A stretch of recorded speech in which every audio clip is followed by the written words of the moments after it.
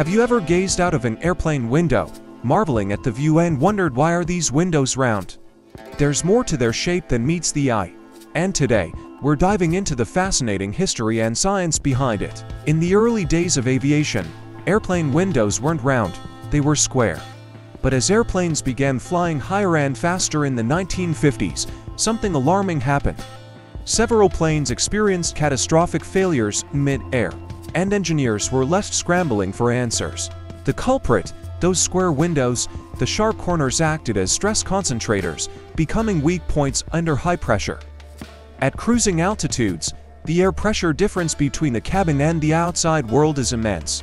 This stress caused cracks to form and grow rapidly at the corners, leading to structural failure. So, what's the solution? Round windows.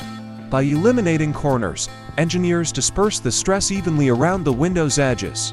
The rounded design reduced the risk of cracks, ensuring the structural integrity of the plane. It was a game-changing innovation that made air travel much safer.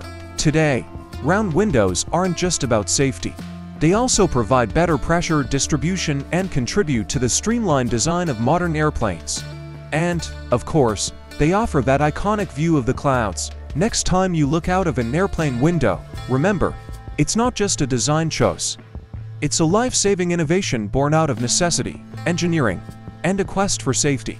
From square to round, airplane windows have a story that reminds us how human ingenuity can solve even the most challenging problems. Like, share, and subscribe for more fascinating insights.